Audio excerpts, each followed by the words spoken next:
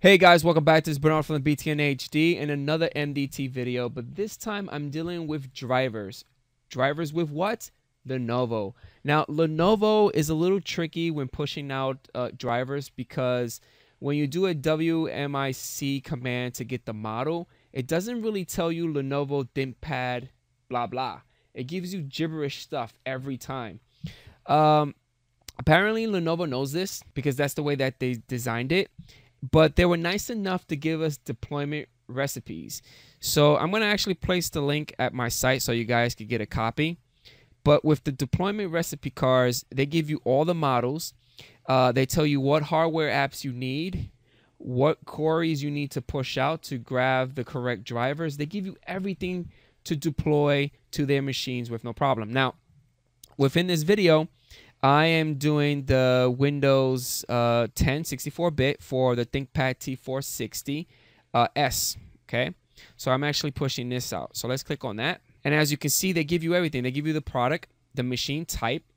The recipe is going to be a Windows 10 64. These are the queries that you could use. SCCM driver pack, which is extremely important for MDT. If you download the SCCM drivers, they would give you all the out-of-box drivers. They would give you the network, the Bluetooth, the wireless, the hard drive. They will give you everything in one shot. They will also give you a link to download the greatest and latest WinPE for your machine. As you can see, they also give you all the hardware apps. Just click on the link, download it, and these are the commands that you guys can use. Now, I already did that stuff, so I'm going to minimize that. Within my deployment, I'm going to expand that, and let's go to applications. And I created a folder called Lenovo ThinkPad T460. And these are all the hardware stuff. So I'm going to add the last one with you guys. So I'm going to right click, new application, next. It is, I believe, the last one that I have to do. This is my cheat sheet. Again, they give you this stuff already. So this is the one that I have to enter. And we're going to copy that. And this is going to be a Lenovo application name, version, and language is optional. So I'm going to leave that blank. Next. The source is going to be inside my network drive where all my stuff is at. So here, hardware, this right here. Okay, next, and next. Now the command line. Now when you download the applications, the naming is a little different than what they give you on your cheat sheet. So what I normally do is I go into that location where the files are at. Hardware, and I just do a Control A and just copy that. Let's go back into the deployment and paste that. And the command that we're using is silent equals to 1. So I'm gonna copy that, go back into here, and paste it. Hit next, next, and we're done. We're gonna click on finish. Now, what I did is, rather than picking all these applications during the deployment time, I created an application bundle. So within my application bundle node, I created a Lenovo ThinkPad T460S hardware app bundle. So I'm going to double click on that, and I'm going to add the new application that I just created with you guys. So let's go to dependencies, click on add. Let's expand this, and we're going to add this guy. Click OK. Awesome. And we're going to apply.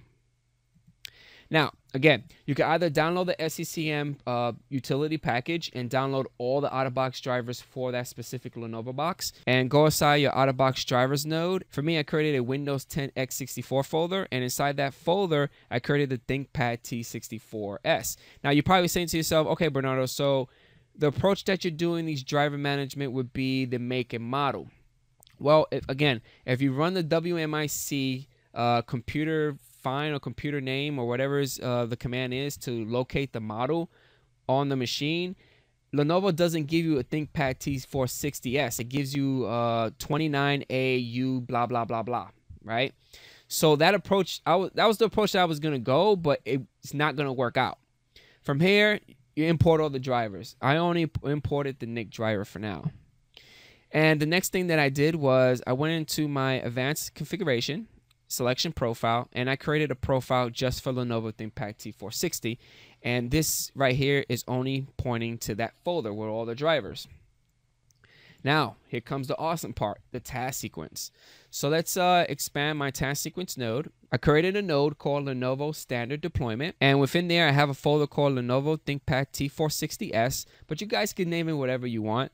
And this is where I created my task sequence. Now, this task sequence could be, this is a template just to get you guys up and running. For me, the way that I'm doing it in my lab is this task sequence is only for the T460. But you're able to enhance this task sequence to do all your Lenovo stuff. So let's double click on it and let's go to the task sequence. So within your pre-installed, I added a inject driver node and I named it as ThinkPad T460 drivers. And I select the selection profile with all my drivers just for that Lenovo T460. Now you're saying to yourself, how is the deployment going to know to push out those drivers? Well, if you go to options, I actually added the query. I actually used the query to find the model, the exact model. Again, the T460S is defined as 2049.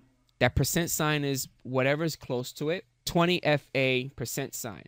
Now, the 4 digits are always the same. The rest of the numbers after the percent sign is different. But this query is basically saying if this machine that's being deployed, this operating system, is a 20F9 blah, blah, blah, blah, or a 20FA blah, blah, blah, blah, push out these drivers, right? That's awesome. That's how the deployment knows to push out this specific node to my machine. Now, you could take it to a step further. I think the only thing that you could do to this task sequence is, I would say, create another inject driver node and create another selection profile, right, from another model, and just use the query to point to that machine. That's it. And then within my custom task, I created another node right here. This is where I select all the apps. I created a bundle just for the T460, and I selected the bundle.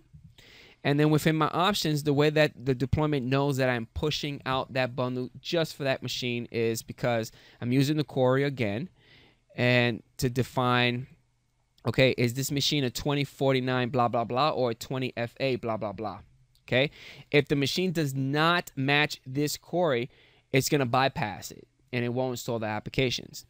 So if you want to have a MDT server that's able to deploy your image to your Lenovo devices, you need to import all the applications into your application node.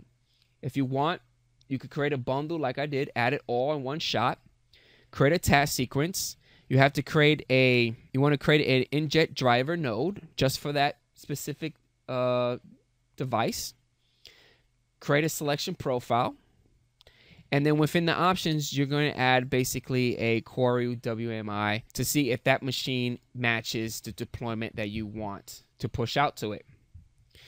And that's it, guys. Again, Lenovo gives you all the tools to push out your image to their machines. I will place all the links at the bottom of the description. Hopefully this is very helpful, and I'm hoping that I explain it as well as possible. If not, leave comments right below or questions. I am willing to answer them. I think I'm a little familiar with pushing out Lenovo stuff because I've been doing it at my job. Hopefully you guys enjoy, and I catch you guys on the next one. Peace out.